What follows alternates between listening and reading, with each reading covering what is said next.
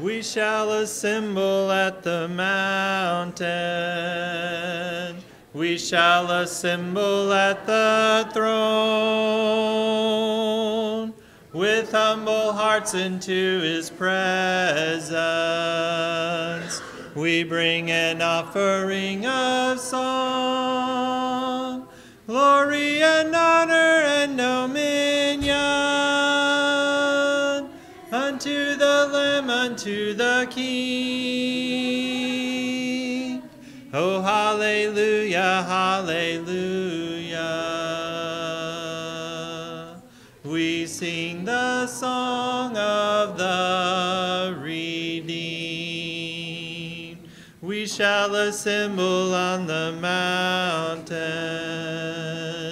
We shall assemble at the throne.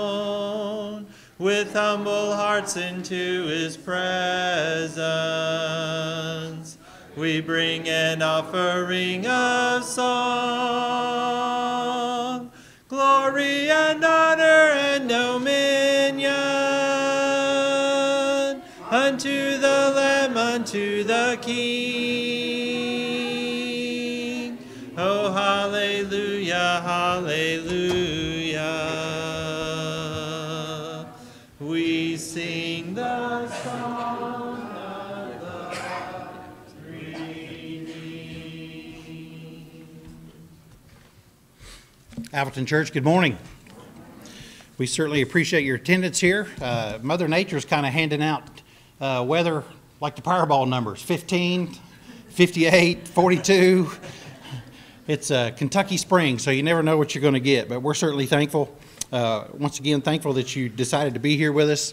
We want to welcome everybody that's watching from home. Each and every week we've got more and more that are taking advantage of that. I know we got some folks traveling. Kids are out at Winterfest. They've had a wonderful weekend, I'm sure. We certainly want to be prayerful on their behalf and pray for a safe trip home. Just a few announcements this morning. First, let me go back to this. If you're visiting with us this morning, we do have our connection cards in the back of the pew. Certainly fill that out.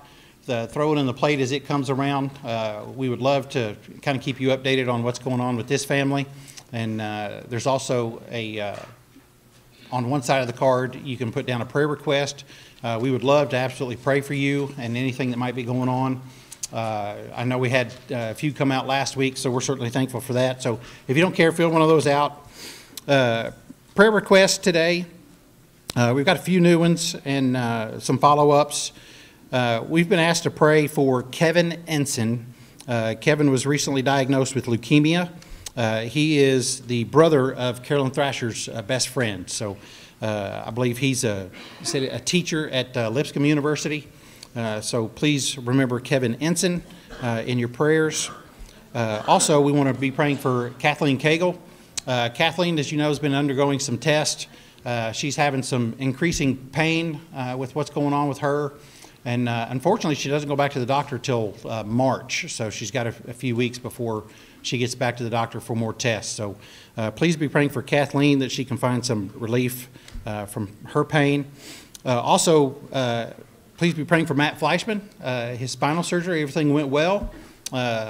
Jackie said that a lot of the pain he was experiencing has already subsided, but he does have some recovery to go through and quite possibly may be coming home today. So please remember Matt Fleischman in your prayers. Also, please remember the Helton and Turner families with the passing of Ryan's aunt, Charlene Turner. And also continue to pray for Lewis Geiger. Lewis, I haven't seen him yet this morning, but he's been given the okay to run around the house, climb the curtains, jump up on the table, kick siblings, whatever he needs to do to strengthen his legs. So please remember Lewis as he continues to get better and strengthen himself. Also have a card to read this morning. Alberton Church of Christ members, my husband and I want to send you a note of appreciation for providing us with the money and gift cards. We needed this more than you know, and we are so thankful for you all. This is from a couple that we gave some tornado relief to. There's still folks that are kind of in a bad spot from the tornado, and of course the elders are still working with people that have those requests. and I know there's still some money available for that. So please be prayerful for those out there that are actually still trying to recover from the tornado that we had. So please remember those folks as well. Once again, thank you for being here. We hope you have a wonderful worship.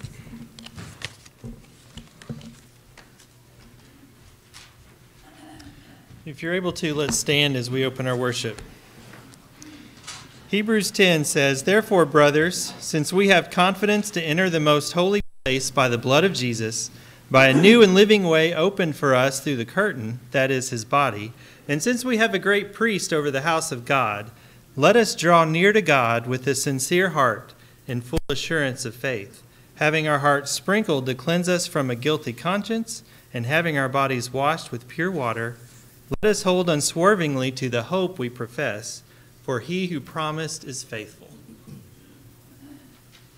Blessed assurance, Jesus is mine. Oh, what a foretaste of glory divine, heir of salvation, purchase of God, born of his Spirit, washed in his blood. This is my story, this is my song, praising my Savior all the day long. This is my story, this is my song, praising my Savior all the day long. Perfect submission, perfect delight, visions of rapture now burst on my sight. Angels descending bring from above echoes of mercy, whispers of love. This is my story, this is my song, praising my Savior all the day long. This is my story, this is my song, praising my Savior all the day long. Perfect submission, all is at rest. I in my Savior am happy and blessed, watching and waiting, looking above, filled with his goodness, lost in his love. This is my story, this is my song, praising my Savior all the day long. This is my story, this is my song, praising my Savior all the day long. Can be seated. Before we have our opening prayer, we'll sing, "It Is Well With My Soul."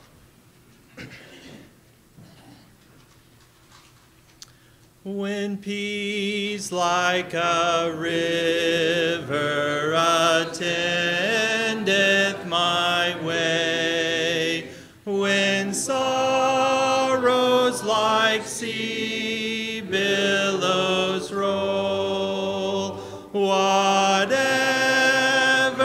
my lot, thou hast taught me to say, it is well with my soul. It is well with my soul. It is well, it is well with my soul. My sin, oh, the bliss of this glorious thought. My sin, not in part, but the whole, is nailed to the cross, and I bear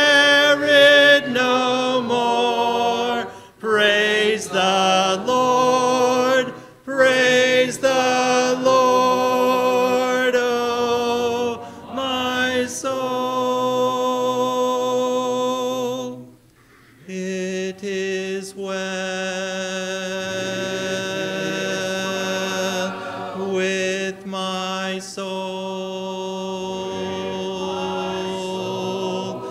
It is well, it is well with my soul. And Lord, haste the day when the face shall be sight, the clouds be rolled back as a scroll,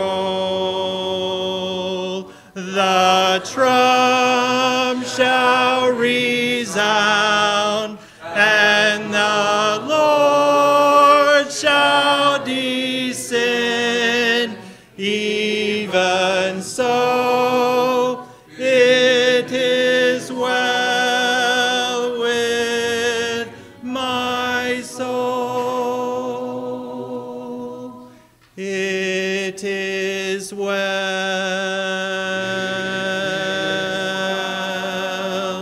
with my soul.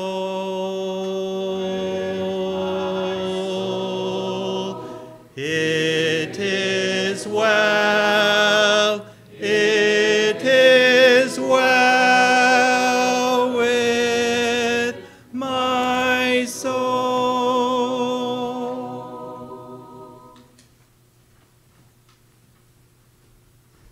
Let's pray. Father in heaven, we're so thankful for the chance that we have to come together and as a church family and worship you and your Son. Father, you are indeed worthy of our worship. You created the universe. You created us. You are the master of all things, Father. And through your Son, we have the chance to spend eternity with you. Father, we thank you for the chance that we have to celebrate that here today and to spend more time in your presence and your Son's presence, Father.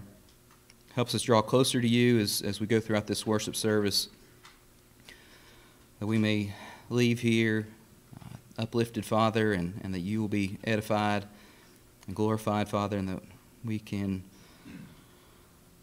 spread your love to our friends, our neighbors, our co-workers, Father, to the people that don't know you, or the people who used to know you and have fallen away, Father. Father, we ask you will bless our church service. Father, we ask you will bless the leaders of this church, the elders and the deacons. Father, we thank you for the work of our ministers, Stephen and Ryan, and we're thankful for their families and just the spirit and the presence that they bring to us, Father. Father, we ask you will be with all the many who have already been mentioned today, who are sick, those who are dealing with illnesses that maybe they're just starting down that path, or they're dealing with chronic illnesses, Father. Father, we pray you'll be with those who have lost loved ones recently. Help them to find comfort in you, Father. Father, we pray for those who are away from us today, who are traveling, especially for the youth. Pray you'll give them a safe trip back. But Father, any of those who are just away from us for whatever reason is, Father, we pray that they can be reunited with us soon. Father, we just thank you for this time that we can join together and that we can be close to you. Father, bless us again. Bless us the rest of this week. It's in your Son's name we pray. Amen.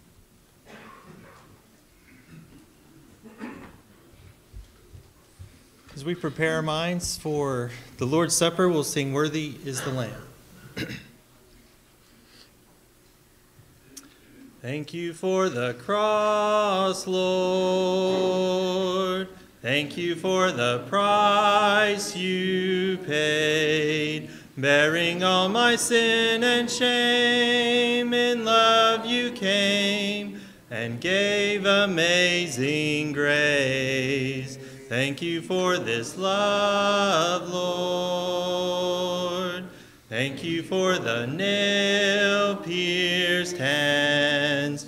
Wash me in your cleansing flow. Now all I know, your forgiveness and embrace. Worthy is the Lamb seated on the throne. Crown you now with many crowns. You reign victorious, high and lifted up, Jesus, Son of God, the darling of heaven crucified. Worthy is the Lamb, worthy is the Lamb. Thank you for the cross, Lord. Thank you for the price you paid, bearing all my sin and shame. In love you came and gave amazing grace. Thank you for this love, Lord. Thank you for the nail-pierced hands. Wash me in your cleansing flow. Now all I know, your forgiveness and embrace. Worthy is the Lamb seated on the throne. Crown you now with many crowns. You reign victorious, high and lifted up, Jesus, Son of God, the darling of heaven crucified. Worthy is the Lamb, worthy is the Lamb, worthy is the Lamb, worthy is the Lamb, worthy is the Lamb.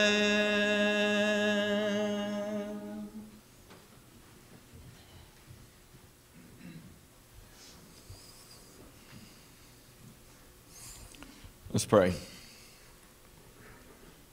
Heavenly Father, we thank you for this opportunity we have to come together and to break this bread together that represents Christ's body that he gave on the cross for our sins. And we pray that as we take this, we will look back on the sacrifice that was given for us. Look at the love that you have for us. Look at the pain, the torture, the shame that Christ had to go through. But also to remember in the end that he was victorious, that he overcame death. And gives us the hope that we have an eternity with him. And it's in Christ's name we pray. Amen.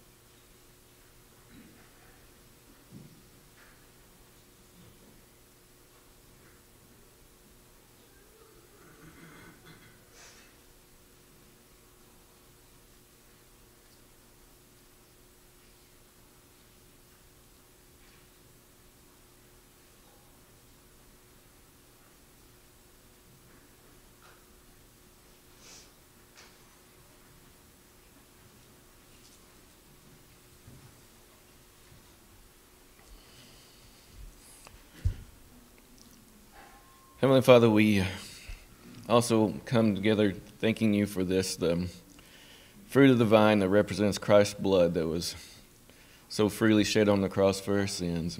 Again, we ask as we take this, that we take it in its manner pleasing to you, that we're reminded of the love that you have for us and the hope of the resurrection.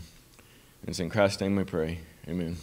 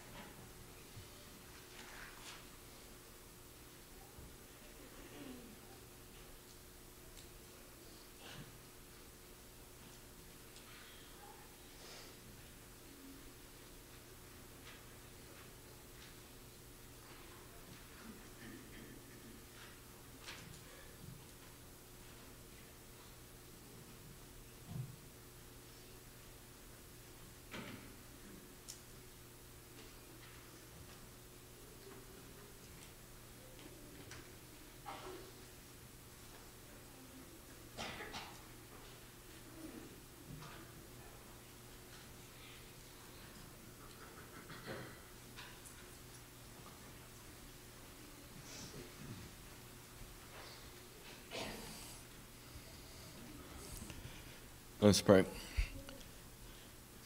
Heavenly Father, we come to you knowing that we are blessed in so many ways. We are blessed as a nation just to even be able to come together and to worship you freely here. We are blessed as a congregation, and we each know the blessings we have personally that you have given us. Pray that you will be with us and bless this contribution as we now have the opportunity to give back and to bless others and to help others as we know you have helped us. And it's in Christ's name we pray. Amen.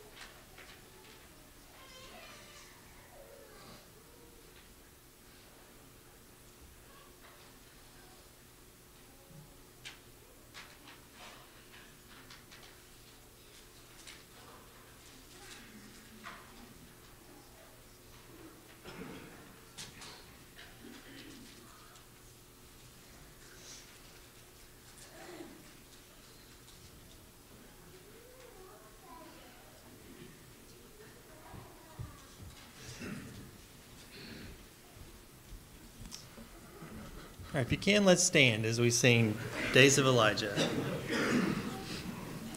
These are the days of Elijah, declaring the word of the Lord. And these are the days of your servant Moses, righteousness being restored. And though these are days of great trials, of famine and darkness and sword, still we are the voice in the desert, crying, prepare ye the way of the Lord. Behold, he comes, riding on the clouds, shining like the sun. At the trumpet's call, so lift your voice. It's the year of Jubilee, and out of Zion's hill salvation comes. These are the days of Ezekiel, the dry bones becoming as flesh. And these are the days of your servant David, rebuilding a temple of praise. And these are the days of the harvest. The fields are as wide in your world, and we are the laborers in your vineyard, declaring the word of the Lord. Behold, he comes, riding on the clouds, shining like the sun. At the trumpet call, so lift your voice. It's the year of Jubilee, and out of Zion's hill salvation comes. You can be seated.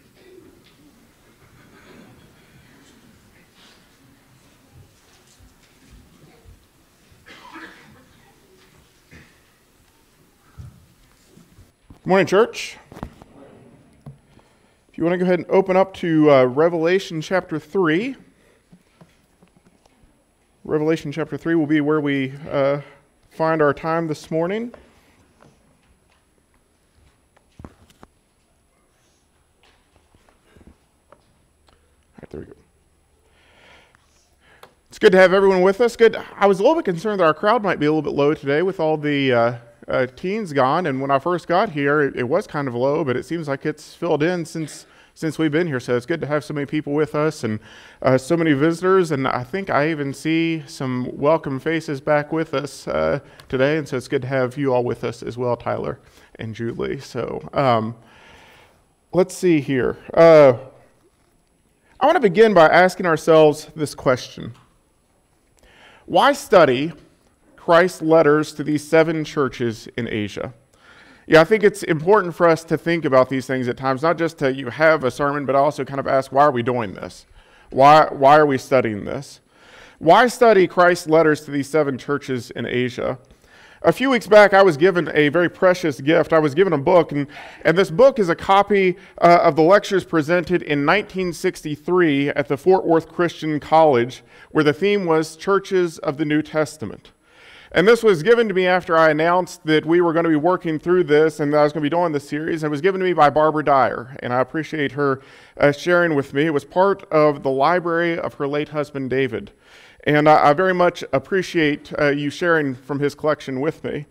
And as I was looking through this book, I came across the lesson that was done on the church in Sardis, which is where we are focusing this morning.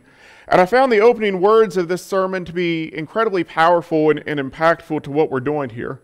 The preacher, whose name was Dick Daughtry, begins with some important words about the value and the impact of the church in the world, and why a study like this is vital. These words call for us to learn from Christians and churches that have gone before us, to give great care to the church, and to never take lightly the power and the presence that the church plays in this world today as the body of Christ. And so as we open this morning, before our prayer, I want to read the opening to this sermon preached in 1963 at the Fort Worth Christian College lectures. Mr. Daughtry writes, said, God has implemented his ways of righteousness among men from generation to generation through the church of the Lord. Like a deep, swift river, the church has moved ever onward, providing a center of high moral standard and ethical concept. Its influence has swept men, regions, even whole continents along in its force. This mighty stream, consisting of men and women redeemed by the blood of the Lamb, surges forward toward that day of finality, when time shall cease and this river of Christian influence shall flow naturally into the great ocean of eternity. No human organization has ever been able to change so many hearts and lives so dramatically. No other institution in the world's history has vitally related life and immortality to man by God's grace. Such an estimate and concept of the body of Christ presupposes a deep and abiding faith in Jesus Christ. The church of the Lord is the most precious and valued of institutions to God and his own. Jesus Christ is its head. He offered himself on Calvary that he might redeem and sanctify the church. God has acted in history through Christ and his church. He says a serious study of the New Testament churches is vital. The study can speak to us. Ernest Poole wrote a novel half a century ago. It was called The Harbor. One of the characters was convinced that the past could not teach us. He said, history is just news from a graveyard. But unwittingly, he gave a remarkable description of our risen Lord. What glorious news! Christ is raised from the dead and is ascended on high. He has established his glorious church. The results remain with us. We must follow the pattern of the New Testament churches. We must abide in the gospel of Christ. The Greek Thucydides, forerunner of the modern school of historians, wrote his history of the Peloponnesian War in the 5th century BC. He explained his attempt to present an exact knowledge of the past, which might aid in the interpretation of the future. We can hardly justify the purpose of this lectureship and our present serious study of New Testament churches in more fitting language. Although we cannot arrive at an absolute and exact knowledge of the early churches, we have sufficient knowledge to show us our duty as Christians. The divine record of New Testament churches was written for our learning. I think that's an incredibly appropriate way to think about this and to begin our time together this morning. And as we move on, let's begin with a word of prayer. Holy Father, we thank you so much for these words. We thank you for the record of the churches that have gone before us, for the Christians who have gone before us. We thank you for the way that it guides and instructs us, for the ways that it corrects us and encourages us to move forward. Father, we pray that as we study these letters written to these churches in Asia, that you will help us to find the warnings that you give to them and to find the encouragement that you give to them. And we pray that we will take these things seriously, that we will strive to be a bride that is adorned for you, Father, adorned for your Son. Father, we thank you for the love that you give to us. We pray that you will receive our love in return. We love you so much, Father. It's in Jesus' name we pray. Amen.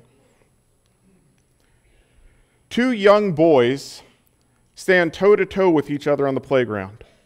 One has been picking on the other, trying to establish himself as the ruler of the playground.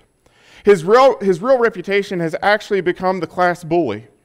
In the lunchroom, he can be found pelting other kids with tater tots and dumping spaghetti on their heads, even waving and yelling "noodaloo" to them as some sort of way of making fun of them as they leave in tears trying to comb spaghetti noodles out of their hair.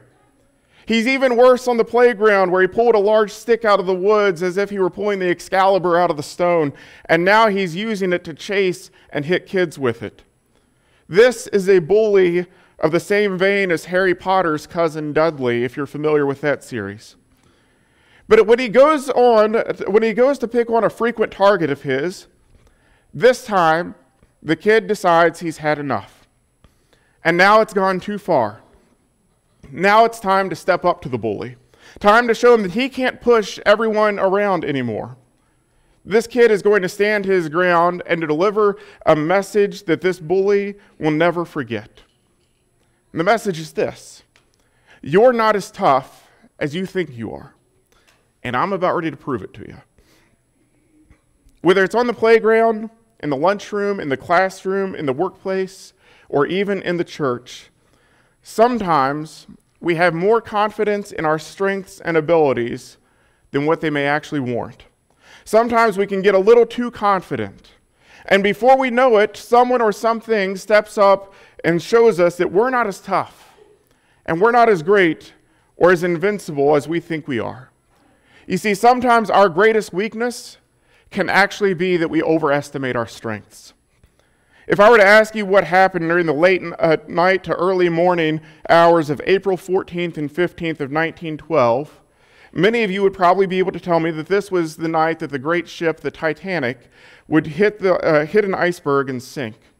Most of you know this story well, so I won't repeat it in great detail for you, but the long and the short of it is that this ship, the Titanic, was supposed to have been one of the greatest ships to ever set sail. Many thought that this vessel was unsinkable, that it was untouchable. However, in the late night hours of April 14th, 1912, this great ship struck an iceberg. And within a few hours, it had sunk to the ocean floor. And this obviously was a great tragedy, but it was also an event that many thought was just impossible. This great ship was thought to have been indestructible, to be unsinkable. As a matter of fact, the makers of the ship were so confident in its strength and its inability to sink that there were only enough lifeboats on board to hold about 1,200 people. And even though the ship was not at full capacity, there were still over 2,200 people on board that night. On top of not having the proper equipment, when it became evident that this great unsinkable ship was in fact sinking, the crew found themselves unprepared. Not only were there not enough lifeboats, but they also failed to properly test the equipment of the ones that were there. And so they were supposed to load the people in the lifeboats and then lower them into the water. Each lifeboat was supposed to hold about 65 people as it went down into the water. However, because they hadn't run all of the appropriate tests, they were uncertain of the equipment and of its ability to work like it should. And the crew didn't trust the equipment to hold the weight of the boat and that many people. And so the first boat lowered off the ship was not even half full, as it carried only 27 people of its maximum capacity of 65. And the end result was that about 1,500 of the roughly 2,200 people on board perished that night. It was a terrible tragedy. But to make things even worse, much of the loss of life could have been avoided if the makers of the Titanic would not have been too overconfident in the strength and the abilities of this great ship. Like I said, sometimes our greatest weakness, the greatest weakness that any of us can have, is that we don't have a realistic understanding of our true strengths. To have too great a sense of pride and to not have received a proper dose of humility. As we continue our study this week of the letters that Christ wrote to the churches in Asia, we come to a letter written to the church in Sardis. And Christ's message to this church in a nutshell is this: you're not as tough, you're not as great as you think you are. And I'm about ready to prove it. And so let's look at this letter together. We find it in Revelation chapter 3, beginning at verse 1. It says, "And to the angel of the church in Sardis write the words of him who has the 7 spirits of God and the 7 stars. I know your works. You have the reputation of being alive, but you are dead. Wake up and strengthen what remains and is about to die, for I have not found your works complete in the sight of my God. Remember then what you received and heard. Keep it and repent. If you will not wake up, I will come like a thief, and you will not know at what hour I will come against you. Yet you still have a few names in Sardis, people who have not soiled their garments, and they will walk with me in white, for they are worthy. The one who conquers will be clothed thus in white garments, and I will never blot his name out of the book of life. I will confess his name before my Father and before his angels. He who has an ear, let him hear what the Spirit says to the churches." This is one of the strongest rebukes that we've heard from Christ so far. He begins by saying, you have a reputation of being alive, but you are dead. What brought this rebuke about? What was going on at Sardis that Jesus would say that they were dead? Tim Archer writes that at the time of this letter, Sardis was a city with a glorious past and a mediocre present. Once upon a time, Sardis had served as the capital of the Lydian kingdom. It was a city that had enjoyed great wealth, and with that great wealth came great power. Beyond being rich and powerful, Sardis had plenty of natural protections around them to keep them safe. The city had been built on this rocky hillside that rose about 1,500 feet above the plains beneath. And so due to the rocky terrain and the tremendous height, it pretty much had only one way in and one way out. The only reasonable way to enter the city was to come in from the south. And so using the terrain to protect them from all the other sides, the armies in Sardis would plant almost the entirety of their strength of their army to the south. And due to the great wealth that Sardis boasted, they were subject to frequent attacks, but due to this tremendous natural protection, they were considered to be practically impenetrable. But finally, legend has it that Cyrus the Great had become so frustrated with being constantly defeated by Sardis that he offered a reward to any soldier who could discover an entry route. And one day it happened that one of Cyrus's Persian soldiers observed a Lydian soldier that was patrolling amongst the cliffs. And this Lydian soldier accidentally dropped his helmet, but to the great surprise of the Persian soldier, the Lydian soldier quickly and easily descended the cliff and retrieved his helmet and came back up. The Persian army would wait until nightfall, and then they would scale the cliff at this very point, at that exact point. And as most of the Lydian army was camped out down at the southern part of their entrance of the city, the Persians quickly overran it.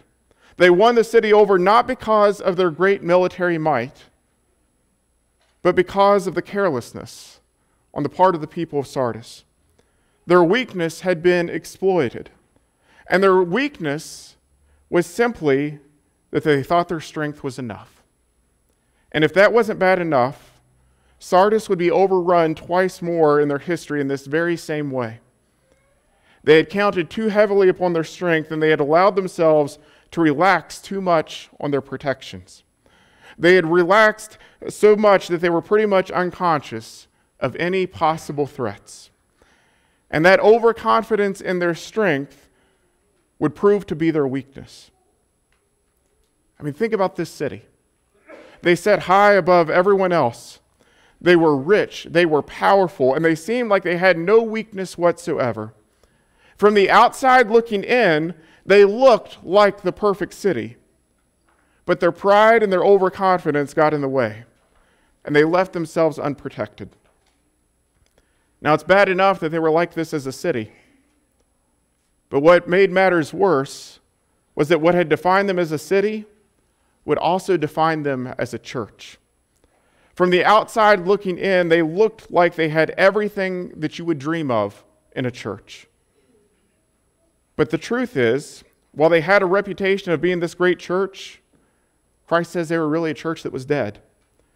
And while they could fool everyone else by parading their strengths out in front for all to see, Jesus had been the one who had walked among them and was aware of that all their strengths weren't as strong as what they thought they were or hoped they were. And what hid behind these strengths was in fact a dead church. And so Christ says, I know your works. You have the reputation of being alive, but you are dead. Jesus' rebuke to the church in Sardis sounds much like the woes he pronounced on the scribes and Pharisees in Matthew 23, where he says, Woe to you, scribes and Pharisees, hypocrites, for you clean the outside of the cup and the plate, but inside they are full of greed and self-indulgence. Woe to you, scribes and Pharisees, hypocrites, for you are like whitewashed tombs which outwardly appear beautiful, but within are full of dead people's bones and all uncleanness. So you also outwardly appear righteous to others, but within you are full of hypocrisy and lawlessness. Just like the scribes and the Pharisees, whom Jesus refers to as hypocrites, the church at Sardis was built upon this facade of being religious and being spiritual. And to everyone else, they had this tremendous reputation. And they may have fooled everyone else, but Jesus says, not me. He says, these are the words of him who has the seven spirits of God and the seven stars. I know your works. He says, I know he says, I know the truth. You may have fooled others, but not me. I have the fullness, he says, of the Spirit of God, and I hold the churches in my hand. I walk among them, and I know your works. I know the truth. I know your hearts. Abraham Lincoln was said to have said, you can fool all the people some of the time, and some of the people all the time, but you cannot fool all of the people all of the time. Howard Winters, a scholar writing on the book of Revelation, suggested that to this should be added, you cannot fool God any of the time. The whole world saw this church at Sardis as the church. This was the church that would have been looked to as examples for growth. This is the church that others would say, I wonder what they're doing. That's just working so well. I mean, if they were if they were a modern day church, they would probably have the best speakers, the best worship leaders, countless church activities, a booming youth group, and they would be the church that everyone else was talking about. They would have the reputation of being alive. But Jesus says those aren't the things that make you alive. Those aren't the things that define a strong church. And that's not to say that any of these things are bad. But Jesus says those aren't what define you. These things are good, but they should be the result, he says, of something else, not the main emphasis within themselves. You see, Jesus is the Lion of Judah, the Lamb of God that was slain for his bride. And before anything else that we do, Jesus desires a bride that has a heart only for him. The church in Sardis had fallen asleep and had started coasting because in their mind, they were doing all of the right things. And because of that, they felt like they were untouchable. They had secured their spirituality with doing all of the right things. But their weakness was they counted too much on what they perceived to be their strengths. And that had blinded them to their need to fortify their hearts. So many times throughout the course of Scripture, God points to good deeds or spiritual rituals that are being done. They were things that God had commanded, things that God desired, but they were being done for the sake of the work itself, rather than an act of worship coming from the heart. And because of that, this was not what God had desired. In Joel chapter 2, beginning at verse 12, we read, Yet even now, declares the Lord, return to me with all your heart, with fasting, with weeping, and with mourning, and rend your hearts and not your garments.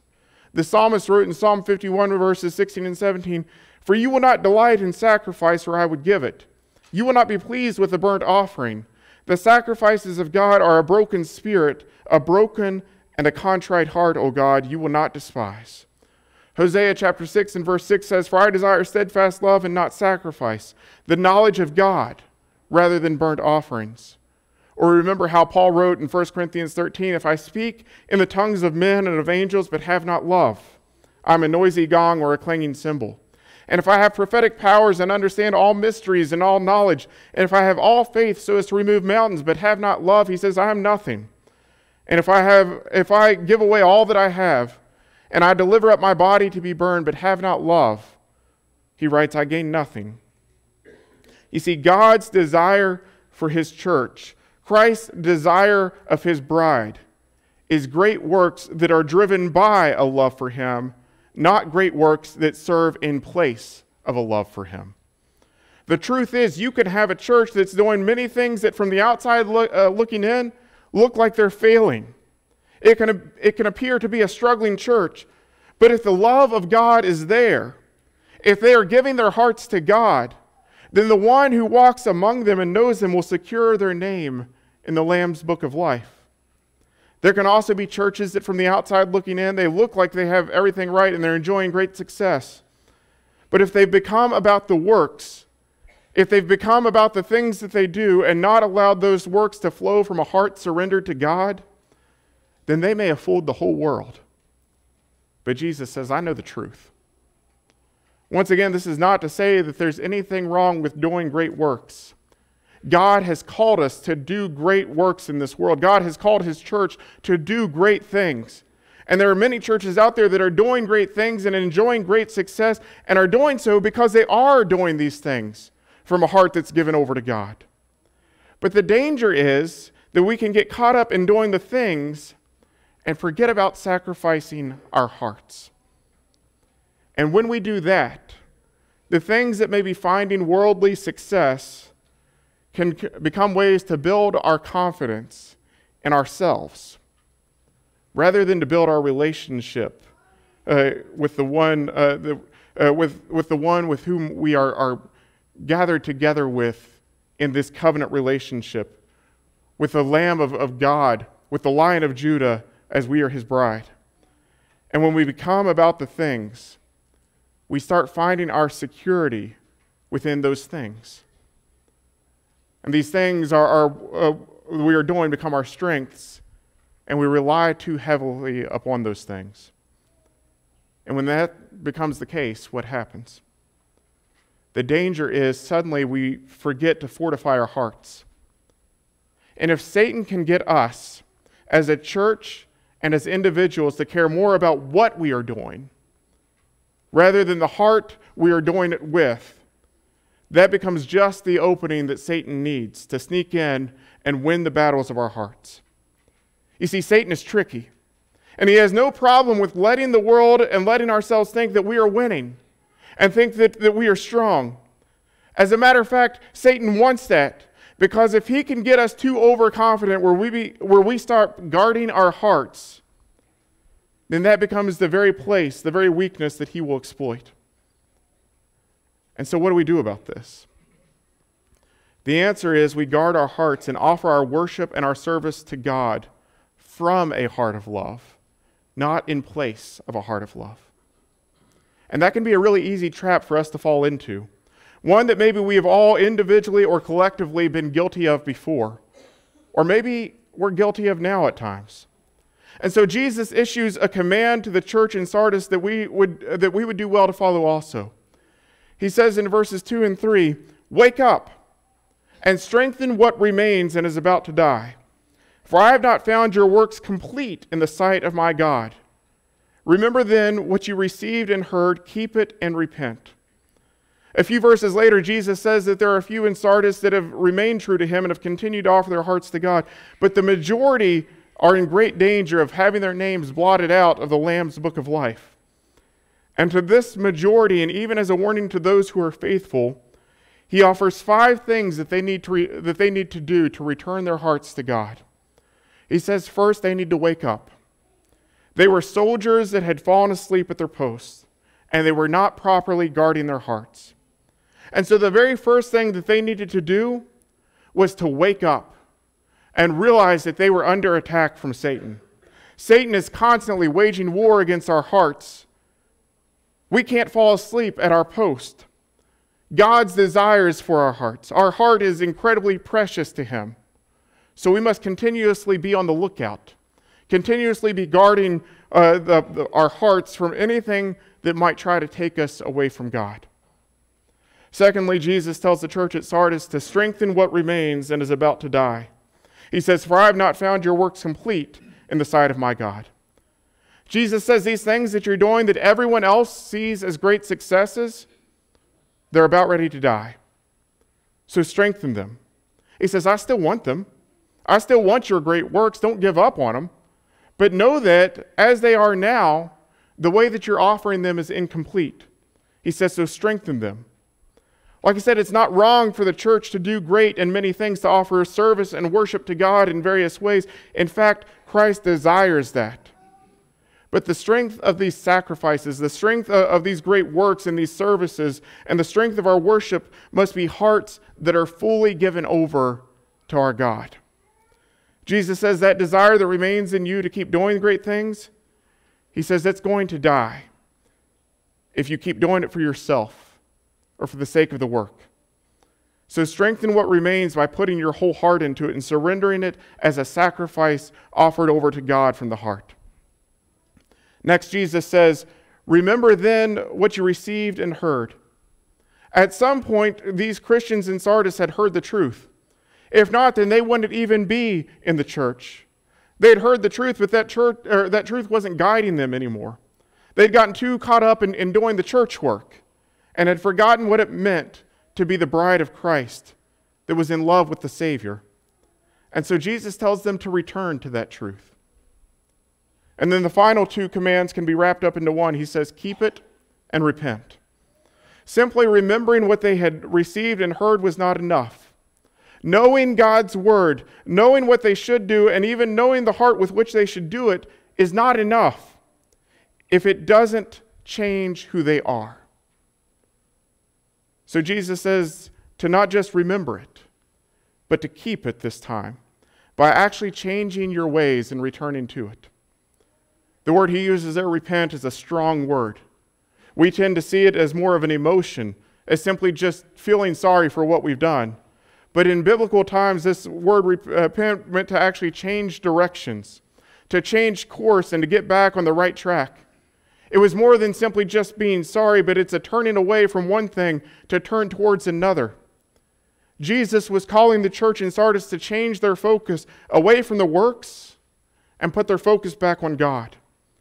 Return their hearts to God, and he doesn't say to give up everything else from there, but rather than they are to allow for all their works, all of their sacrifices, all of their deeds, and all of their worship. I want you to think about this. They had a reputation of being alive, but they were dead. They were doing good works, they were doing great works, but behind it was something dead. And so Jesus says that they could just revive their heart, all of these things that they were doing would actually be transformed into something greater. They would find true fulfillment as they flowed from a heart fully surrendered and fully protected in God.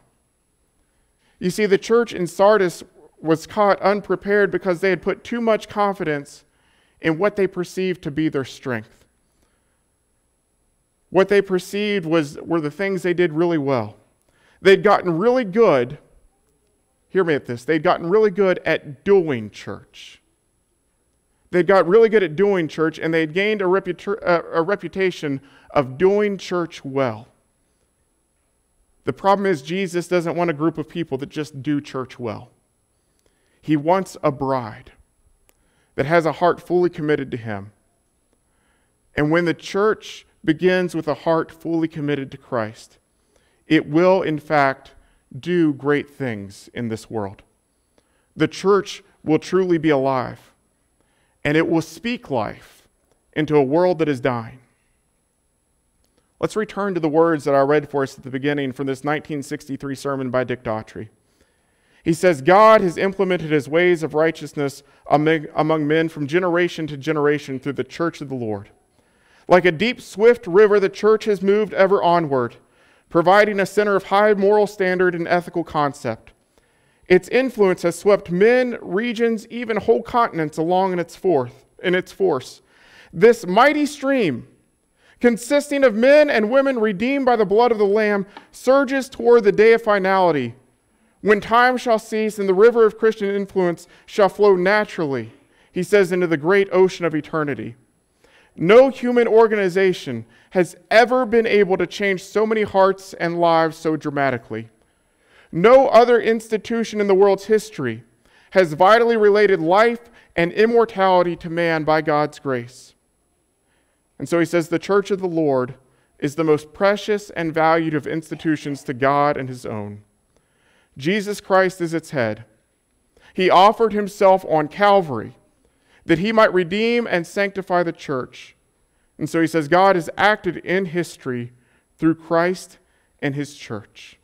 You see, God's plan has always been to work through his people to transform a dying world for his glory. And so the church, with a heart fully committed to God and ready to join in the mission of God already at work in this world, will in fact do the great things of God. And so Christ closes this letter by writing, "The one who conquers will be clothed thus in white garments, and I will never blot his name out of the book of life. I will confess his name before my Father and before his angels. He who has an ear, let him hear what the Spirit says to the churches." Those who respond to the sacrifice of Christ by giving their heart fully to him will find their name written in the Lamb's book of life and confessed before the Father and his angels in heaven. Church, this is a wonderful message to us. To realize that there is hope for us to do great things in this world. To realize that we can do great things in this world, but it begins not by going and doing the things. It begins by giving our heart fully to God. To responding to the love of Christ, the Lamb of God, the Lion of Judah, by giving ourselves as his bride back to him fully. And so the invitation this morning is for all. It's an invitation to the church as a whole, and it's an invitation to each one of us as individuals to respond to the sacrifice of the Lamb, to give our hearts fully to him, and to begin to do the great things that he has prepared for us. And so if you need to respond to that sacrifice this morning by putting Christ on in baptism, giving your heart fully to God, and living solely for him from this point forward, we're here to help you with that. Maybe you've fallen away and you need to repent and give your heart back to God. No better time to do that than now. But if we can help you in any way, we're going to have an elder and his wife in the back, or you're welcome to come forward. But whatever your need might be, please let that be known now as together we stand and sing. Just as I am without one plea, but that thy blood was shed for me, and that thou bidst me come to thee, O Lamb of God, I come. I come. Just as I am, and waiting not to rid my soul of one dark blot, to thee whose blood can cleanse each spot, O Lamb of God, I come. I come. I come broken to be mended. I come wounded to be healed. I come desperate to be rescued. I come empty to be filled. I come guilty to be pardoned by the blood of Christ the Lamb. And I'm welcome with open arms, praise God, just as I am. Just as I am, I would be lost, but mercy and grace my freedom bought, and to glory in your cross, O Lamb of God, I come. I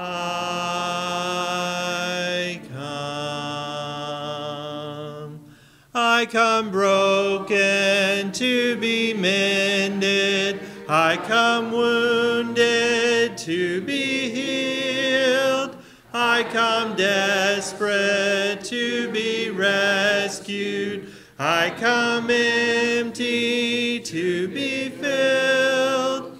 I come guilty to be pardoned by the blood of Christ the Lamb.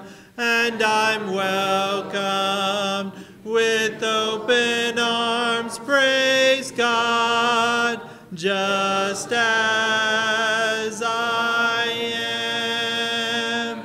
I come broken to be mended. I come wounded to be healed. I come desperate to be rescued. I come empty to be filled. I come guilty to be pardoned by the blood of Christ the Lamb. And I'm welcomed with open arms. Praise God, just as I am. Praise God, just as I am. Well, we thank you for being here today. Thanks, Stephen, for that lesson. We invite everybody to stay for class immediately following our time here. Hope you can. And tonight again at 5:30. We'll close before our closing prayer with Redeemed.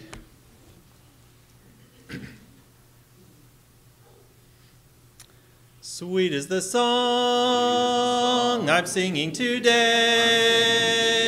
I'm redeemed, I'm redeemed. Trouble and sorrow have vanished away. I have been redeemed. I'm redeemed by love divine. Glory, glory, Christ is mine, Christ is mine. All to him I now resign. I have been redeemed. Precious indeed is my Savior to me. I'm redeemed, I'm redeemed. Happy in glory, someday I shall be. I have been redeemed. I'm redeemed by love divine. Glory, glory, Christ is mine, Christ is mine. All to him I now resign. I have been redeemed.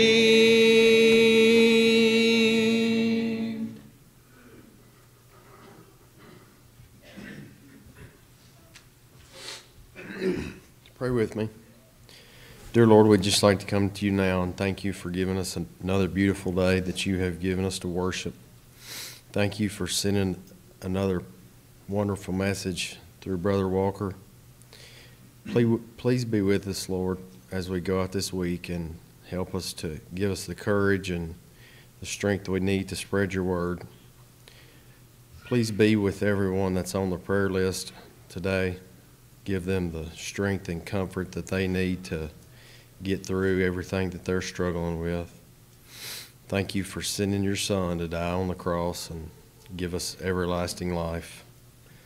Please forgive us of our sins, Lord, and please be with us as we depart from here. It's in your Son's name we pray. Amen.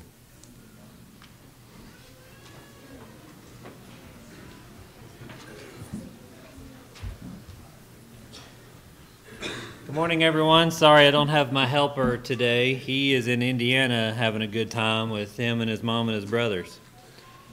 We do have a few birthdays today.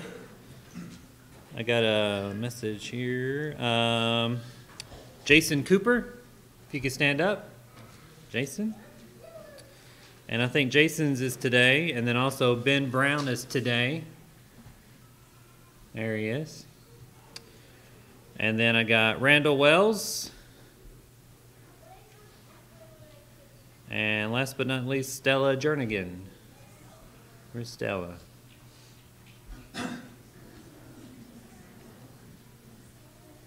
She's back there. She's having a good time. What's that? Oh, Emma Hill? I did not have that in the app. You should probably add your birthday to the app today. All right, let's sing. Happy birthday to you.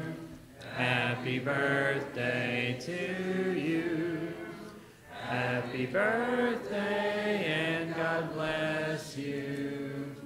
Happy birthday to you. We're dismissed to class.